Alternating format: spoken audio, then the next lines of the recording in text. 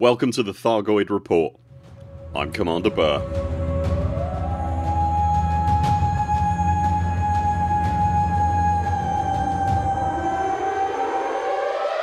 This is a distillation of the excellent weekly thread from Burton Simmons on Reddit. For finer details on the why and the what of the Thargoids activity, then do please give that post a look. I've linked it below. If you find this information useful and enjoy our content, then please consider giving the video a thumbs up and hit the subscribe button to make sure you see all our future videos. The following stations suffered attack by Thargoids this week and are currently on fire and subject to ongoing rescue operations.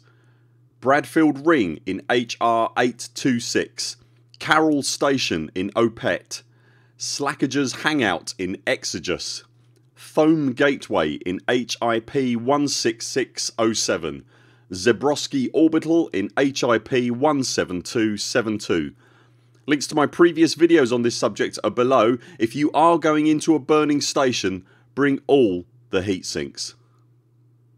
If you're looking to attack Thargoids, then scout vessel infestations are being reported by the Eagle Eye sensor network in the following systems: Longs, Obamumbo, LDS 883, Judumlia, Ngobe, New Kuang.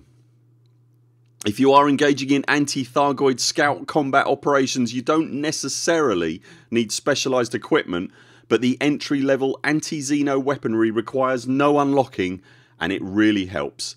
The scout class vessels also count as elite ranked ships, so this is an excellent way to level up your combat rank. Thanks to colossal efforts by the anti-Xeno pilots across the bubble this week, a full 14 systems were cleared of the green meanies, and the expanding list of Thargoid incursion systems has now been reduced to just 5. Huge congratulations to everybody involved. For those more hardcore combat zone encounters, the following systems are under Thargoid incursion right now and will have combat zones that offer both scouts and larger Thargoid vessels: HIP 16607, Opet, HR 826, HIP 17272 and Exigus. And that's it. Nothing else. Just those. For the scouts and the death daisies, I'd recommend decontamination limpets are added to your standard arsenal, and you might want to think about taking shed loads of heat sinks as well. The cone sector critters will struggle to track you when you're cold. With the assistance of the AXI Discord, all the systems I've listed this week are now presented in priority order. If you're looking to wing up with other commanders, then I've included links below to the AXI, the Hive, the Hand and the Squadrons of Humanity. Between them, these organisations have all platforms covered and will help you find advice as well as comradeship. Wherever you go, commanders, remember, pick your fights with care. If you want to help with the cleanup from previous attacks and help to get stations back online, then please visit links to the amazing Operation IDA in the description below.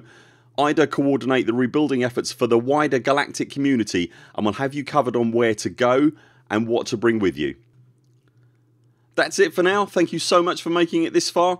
You can also find us on Twitter, Patreon, Discord and Instagram. Links to all those are in the description below, and I'll be back later this week with more videos. Until then, 07 commanders, may all your hyperdictions be brief. Don't let the terror triffids give you nightmares. I very much look forward to seeing you next time.